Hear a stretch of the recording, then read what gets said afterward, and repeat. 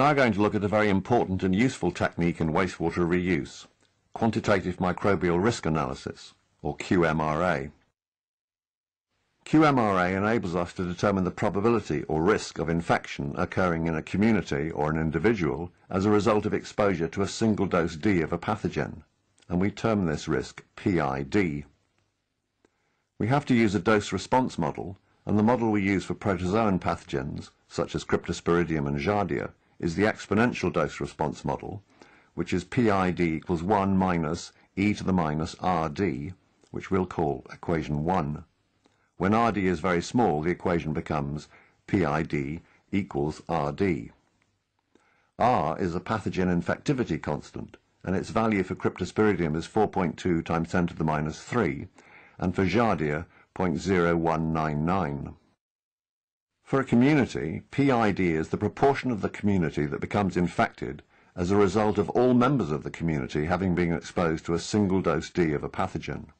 And for an individual, PID is the probability or risk of infection as a result of having been exposed to the single dose D.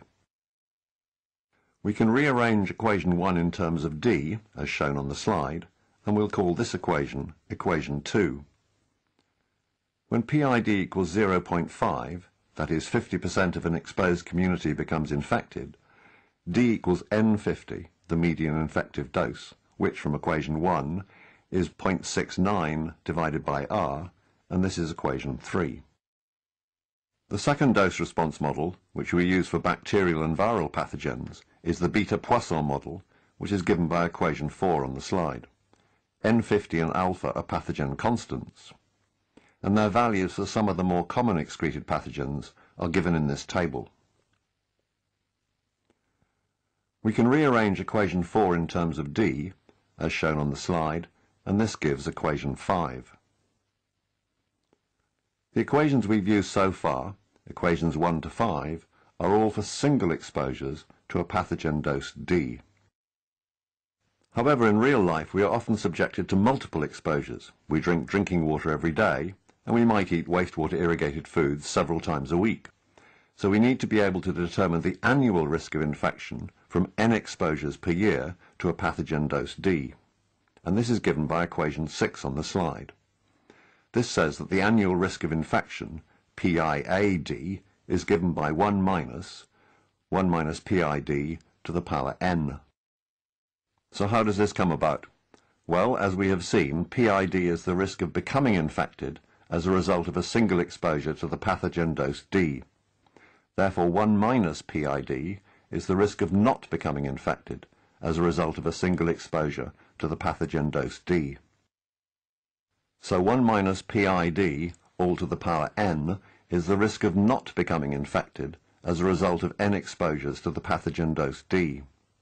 Thus 1 minus PID to the N is the annual risk of becoming infected as a result of N exposures per year to the pathogen dose D.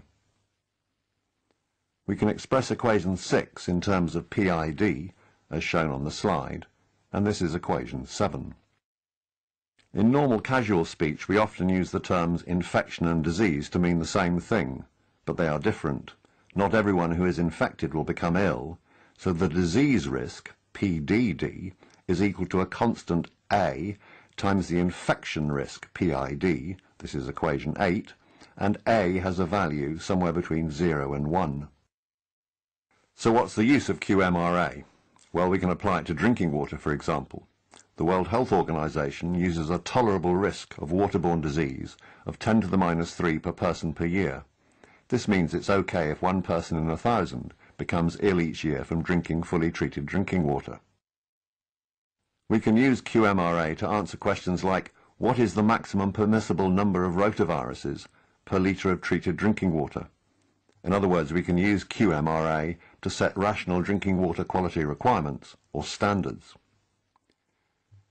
If we take PIAD as 10 to the minus 3 per person per year, then from equation 7, with N is equal to 365, as we drink drinking water every day, we can calculate PID as 2.7 times 10 to the minus 6 per person per exposure event. So we can now use equation 5, with N50 equals 6.17 and alpha equals 0.253 for rotavirus, to calculate the single rotavirus dose D, and this works out as 4.5 times 10 to the minus 6. Suppose that this dose D is in 2 litres of water.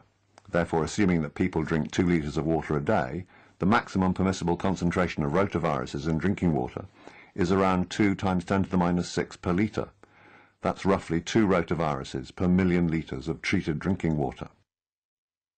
In the next presentation, we will discuss how QMRA can be applied to wastewater reuse, including the irrigation of, as shown here, salad crops and vegetables that may be eaten uncooked.